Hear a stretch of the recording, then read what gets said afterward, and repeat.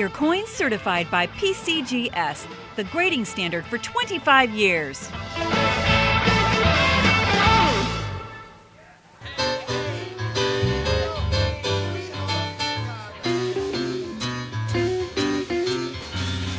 What is it that's so fascinating about error coins?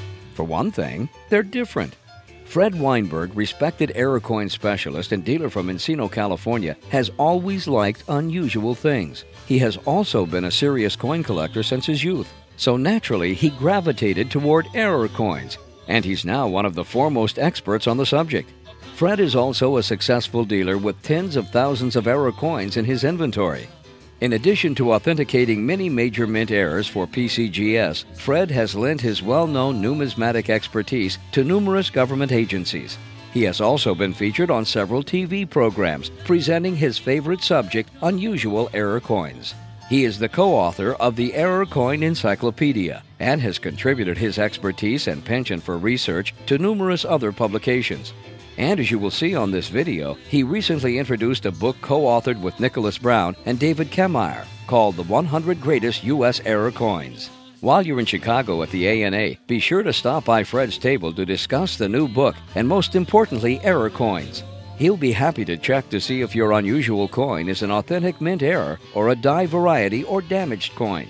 For more information, a look at Fred's inventory, or to order the book, visit his website, www.fredweinberg.com. And now, here's Fred.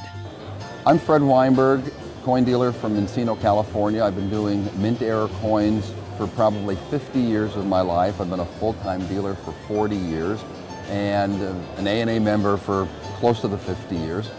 And we're looking forward to going to Chicago this year because Chicago is a great coin town. It draws from the Midwest, and of course the ANA always draws from all over the world.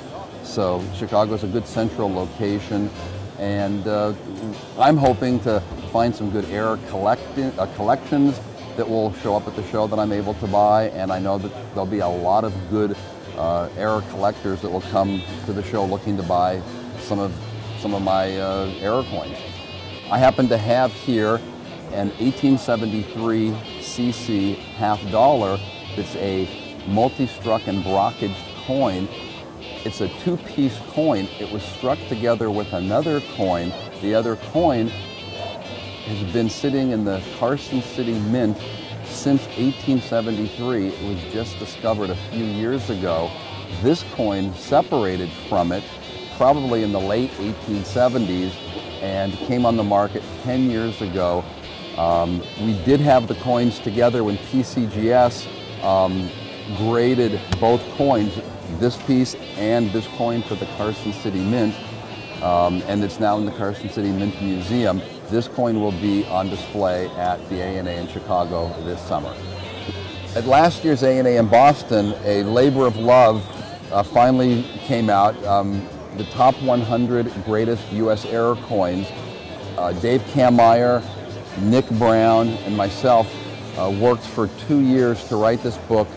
It's different than Whitman's other 100 greatest books because regular coins, there may be the coin that's number 1, 2, or 3, there may be 2 or 3 or 4 or 5 of them. All of these coins are unique and one of a kind. It's been a big hit on the market. People love looking at the photographs of 100 of the greatest errors. Plus, we have a wonderful appendix that explains the minting process, how to detect counterfeit errors, counterfeit coins, and the feedback that we've received from the book has been wonderful because we consider it to be a very educational book. I think it's very important now with a lot of the problems that we have with possible counterfeit coins to know the minting process, because if you know how a coin is minted at the U.S. Mint, you'll know how to tell if one was never minted at the U.S. Mint. When I was probably 9, 10, 11 years old, I was always interested in unusual things, and that would include parapsychology, ESP, flying saucers, strange things for the late 1950s, early 1960s. I had always been a coin collector, but I loved watching and looking for my new issue of Coin World because Jim Johnson wrote a page called Collector's Clearinghouse where he would illustrate error coins, and I just found them absolutely fascinating because they were different. I've always liked things that were different. So that motivated me to start to collect error coins, look for error coins in my change, and I've been doing it probably since the very early 1960s, and it's been thrilling to watch how the market has expanded for error coins.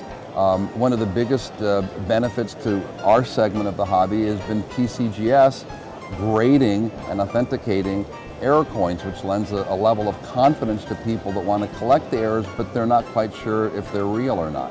When you come to Chicago, I'll have a table. I'll be there for both the pre-ANA show, the PNG Day show, and the whole week of the ANA.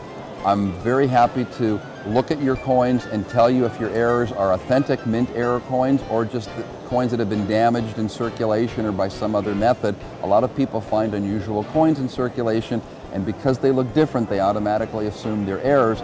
Sometimes they are, sometimes they're not. I provide a free service. I'm happy to authenticate and to tell you how your error coin was made or how it occurred if it was not a mint error, if it happened after it got into circulation. But come to Chicago, you're going to see some wonderful rare coins, some expensive coins, and of course there'll be exhibits for error coins, normal coins, and so much information that you won't have enough time to see everything you'd like to see.